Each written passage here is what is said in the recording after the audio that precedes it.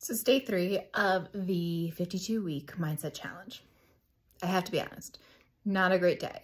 First day back to work from my winter break, and I was so caught up in emails and answering questions and filling out forms for the first of the year and all sorts of other stuff that I definitely went into hyperfixated mode with my ADHD and started my day around 9 a.m. and somehow realized it was like 4:30 when my children came through the door from school.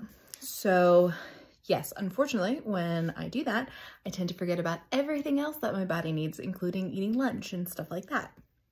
So not a great start. I didn't get my walking in. So that's gonna be one of my biggest challenges. And I think part of what I need to work on my mindset is like, I know that one of my other limiting beliefs will be around boundaries in the future. So I think setting up things like, making sure I take time during my day. My husband, on an up note, he remembered to do everything that he needed to do today. So I guess he got a win, but I'm not discouraged. I'm trying to give myself some grace. I knew this wasn't going to be an easy thing, hence why this was the #1 mindset or limiting belief.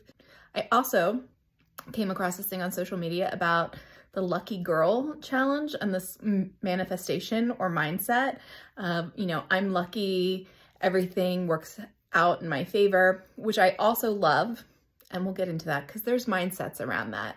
That stuff works because it's all about your mindset and what you believe to be true, which is really cool. So we'll dive more into that, but that's my day 3 update on my 52-week challenge.